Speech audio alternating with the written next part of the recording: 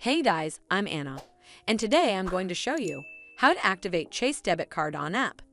So first of all, you need to open up a web browser app on your device like Safari or Chrome, and then open up this web page. I'll leave a link to this web page in the video description below. Once you're on this page, you need to log in with your account, and it'll take you to this Track and Activate Card page. From here, you need to scroll all the way down to Activate Card section. Type in the expiration date from your debit card, and then click on this Activate Card button. Well, I hope you found this video helpful, and if you did, make sure you give it a thumbs up to see more videos like this, and don't forget to hit that subscribe button. We'll see you in the next